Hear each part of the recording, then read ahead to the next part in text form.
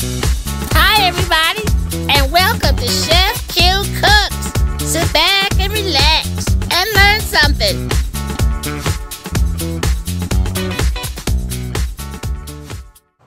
Hey there, today we are gonna cook some purple dead nettle.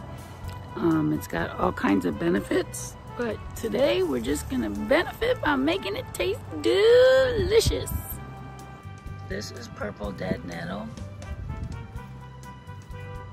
See how it has a square base on it, droopy soft leaves, purple on the top, and it weeps instead of having spaces between it like the cat's foot that I cooked in my other video, which both are edible. So but look it up, because this isn't a foraging video, it's just a cooking video, so make sure you know that you're picking what I'm picking.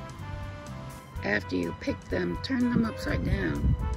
Shake them so that if there are any ants hiding in them, they don't come inside with you. Okay everybody, so I'm back in the kitchen. I've got a chunk of aged Gouda, Beamer. It's the bomb. If you don't know this cheese, get to know it, it's nice. Or you could use any other hard cheese like a pecorino or a parmigiano. Then I've got some garlic. I've got 2 real fists of them because they're little and we need a lot, so we can go down on the garlic train. I had some toasted pumpkin seeds in the fridge because, I mean, everybody does, right?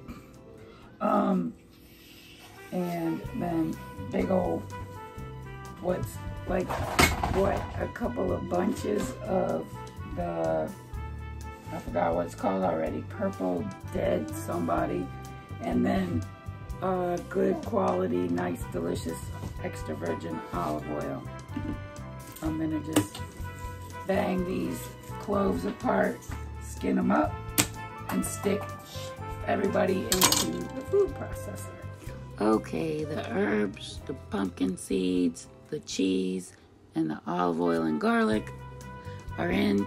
Post it all up, and then look and see if it needs more olive oil. I thought it did, and adjust salt and pepper, and then it should look beautiful and delicious. Okay, so that's it. Then you have this pesto, and you can do whatever you want with it. It's delicious because garlic, right? You could spread it on French bread. You could put it on fish or chicken. You could have it, gosh, I can't think of it. Put it in a salad dressing, or just eat it with a spoon. But yeah, so an interesting and delightful way to mow the grass.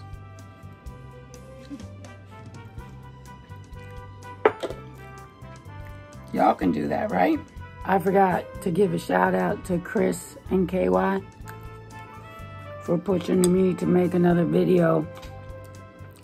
This one's for y'all. Future green. I love you. Thanks for watching, everybody. Don't forget to follow, like, and share.